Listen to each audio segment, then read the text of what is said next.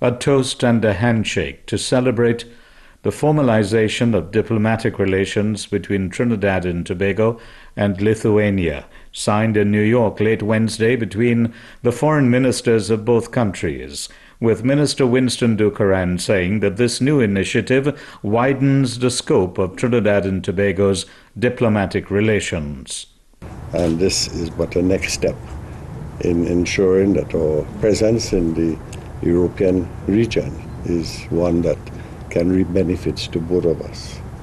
Through the minister, he thanked Lithuania for supporting Trinidad and Tobago's Resolution 6569, which calls on the UN to take decisive action against the illicit trade in small arms and light weapons that affect women and girls. In response, the Lithuanian Foreign Minister, Audronius Ažubalis, thanked Trinidad and Tobago for supporting its candidature as a member of the Security Council, saying that there is wisdom in securing the common good through collaboration. And sometimes we see even the bigger countries trying to play, trying to push to one or another side. And that's why I think that the small countries as we are, we should support each other.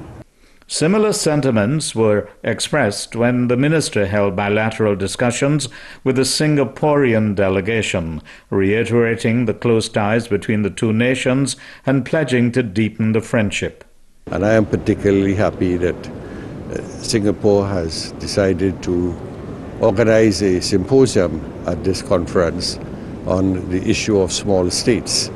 And as Trinidad and Tobago, we look forward, because we ourselves have been taking certain initiatives to build a greater political space for small states in the world around us.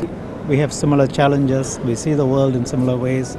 Rule of law and international law is important, and we emphasize that. We meet together, and we are very grateful that Minister has agreed to take part and be a panelist and share with us and everyone else his experiences. And the bilateral closed with Ghana, with whom Trinidad and Tobago has a long-standing relationship and with whom energy talks are in progress. But the issue that is gaining traction here at the UN is a reassessment of the role of the Security Council.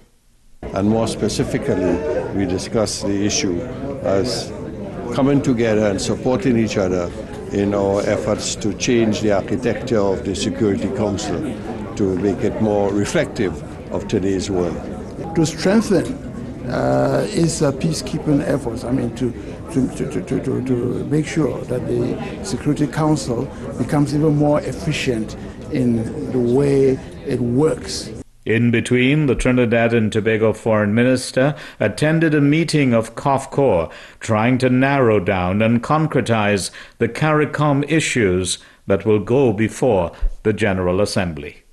So in the midst of all that is taking place here at the United Nations, how is this GA benefiting the Caribbean in terms of the bread and butter issues like climate change, the global economy, poverty alleviation, and health issues?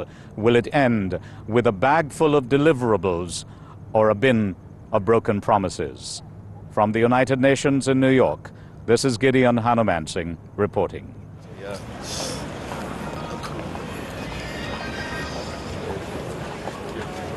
Yeah, but I told you that everybody